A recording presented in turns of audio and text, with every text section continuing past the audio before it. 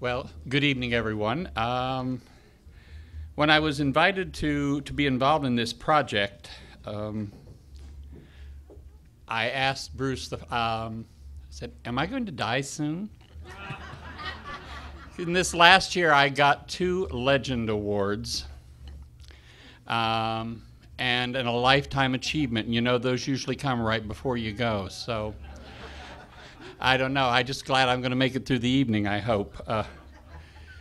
George is with Jack, and he's been with him night and day except for Thursday for 2 hours because there was a sale at Barney's, and he said, I'll be right back.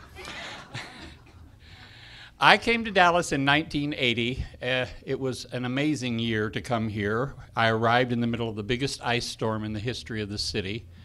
It took 3.5 days for me to get from El Paso to Dallas on ice-covered roads, and then 3.5 or 4 months later, we went into the hottest and longest summer in the history of Dallas. So my first year was quite eye-opening.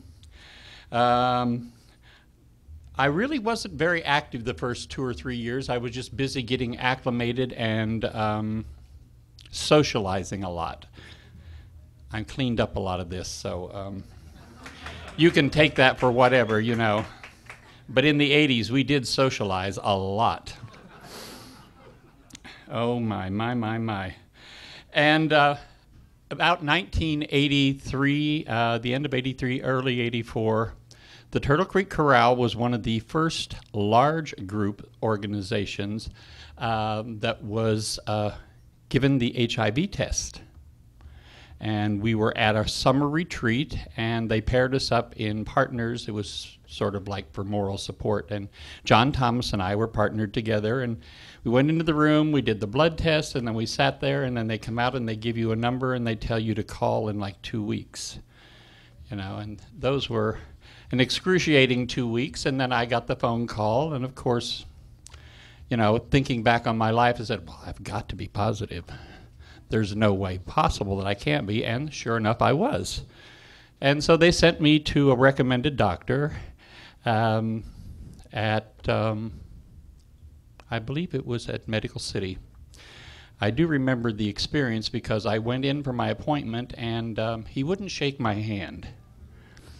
And so he talked to me, and before we left, he said, you know, I really suggest that you get your affairs in order. And I'm only telling you this because I was reading the Dallas Morning News online last month and noticed that he died. And I'm still here.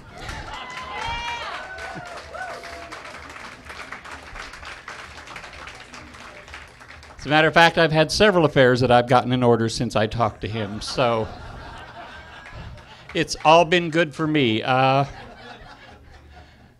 The city literally changed my life because I came from a whole different world.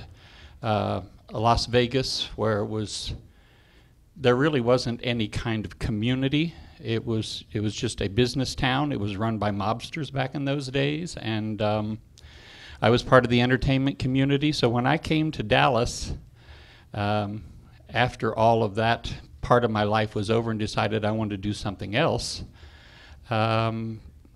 from the very beginning, it was the people in this city that amazed me. And one of my first discoveries, and the reason that the topic they really wanted me to talk on was my faith through all of this. And it really is what's gotten me here to where I am today. You know, and I think that whatever you believe in, or whoever, or whatever it might be, I think that there is something greater than all of us that sort of guides us, and it's gotten me through all the years of difficult times and brought a lot of joy to my life. And I discovered at the very first, in 1983, going to MCC at Reagan and Brown and hearing Reverend Don Eastman preach, and changed my life in one afternoon. I'd never heard anyone speak. I mean, I came from the Midwest, and I was raised Methodist, which my grandmother used to call a denture Christian because there was really no bite to the theology. So there was really, I'd never faced any kind of controversy or anything. I had never experienced the Baptist experience until I came to Texas. And then I discovered that we weren't popular at all, at least for some folks. And then I found MCC Church, and it was at the time the only thing really for an openly gay, lesbian, or gay man, or anybody else, transgendered, bisexual. It was the only really open and welcoming church that, that spoke, positively, and that love was the message, and not damnation and all of those other things. So I found a home there very quickly. I joined the choir. I sang with the choir for the longest time. When Don left to become an elder in the MCC church, and Michael Piazza came along, we started, one of the first things was a capital campaign. We knew that we were outgrowing our little space and we needed to move along. One of my dear friends from all of those years is sitting right there, Reverend Carol West, too, who was also on the staff of MCC. We've had many a venture together, her and I, and Angela. So about the second year, well, the first year before, actually, before Michael came, I offered to do a little fundraiser that we ended up calling That's What Friends Are For. And I went around the community and gathered up some of my friends that I knew that were talented and could sing or entertain. And we put together a little review show, and we had it in the social hall at MCC. And from that first one, we ended up having 14 more. And for 14 years, off and on, we did That's What Friends Are For, all through the Pink Building and all the way into the building that now is UCC, Cathedral of Hope.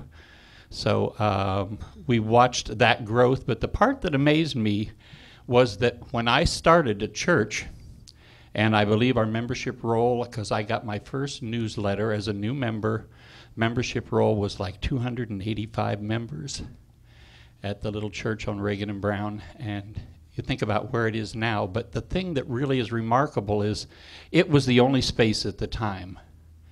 But now, because of churches like St. Thomas and North Haven and Oak Lawn, United Methodist, and all of these other churches that have now opened their doors and become more welcoming, spirituality and the LGBT community have a much, much greater presence in this city than we ever had before.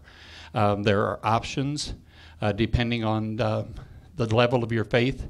Carol West has a wonderful, wonderful church in Fort Worth that is doing tremendous. They're actually in a capital campaign, I believe, to buy their building and to expand. So congratulations for that, and she is still in the pulpit preaching the message of God's love to everyone, and I thank her for that.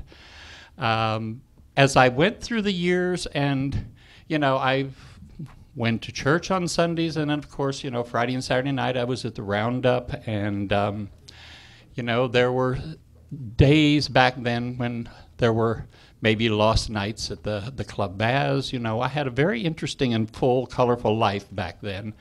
But the thing that never changed any of that was in every place that I went, whether it was a bar or a restaurant or the church or for a conference or anything among our community, the people of Dallas have been the one shining example. We host an annual international press tour here now. The Dallas Tavern Guild sponsors every year. We bring travel writers from all over the world, from all major LGBT publications, to come and spend a week with us here in Dallas and then go home and write about us. And it is unanimously, we don't have a big lake, we don't have mountains, we don't have a ski resort, we don't have a big amusement park, but we have the most amazing people in this city.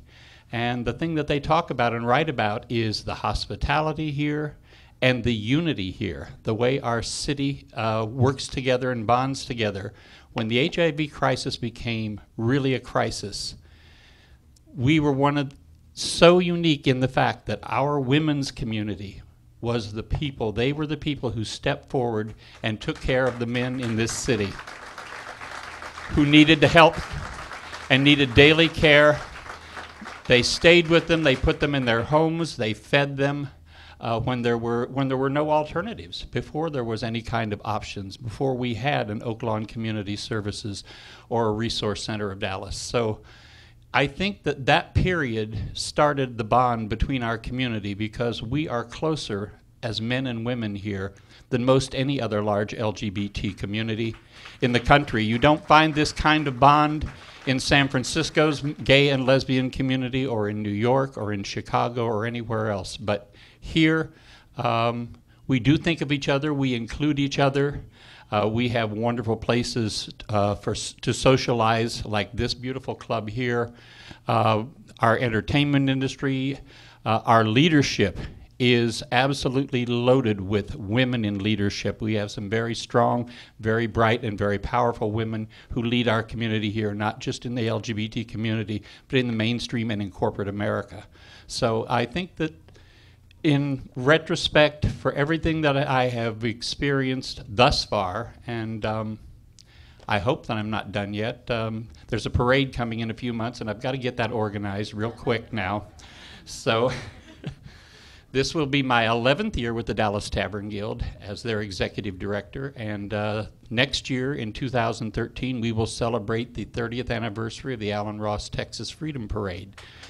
So we're very proud of that. The people in our community that have taken that project from when it was literally just a pulled together by a few friends. There were a couple of difficult and struggled attempts to have a Pride celebration in the late 70s and 1980. And it just never really came together. And when they came to the Dallas Tavern Guild, and this was before I was ever involved, you know, they took upon their shoulders an Allen Ross himself, who was a very busy man, because if you knew Allen, and if you knew anything about him, any Wednesday of the year, he was at the city council meeting, seated in those chairs, and if there was an issue at all, Allen was there to raise his hand and speak against it. He fought for 7 years to get us a memorial in Lee Park, which stands to this day. They are moving, actually, the plaque, and we're replanting in his memory the tree that Allen originally planted. Got some sort of disease, and they took it down last year. But this year, the Tavern Guild, in commemoration of the 10th anniversary or the 20th anniversary of when we named it the Allen Ross Freedom Parade, we are planting a new tree, and we're moving the memorial up to the stone reflecting part of Lee Park.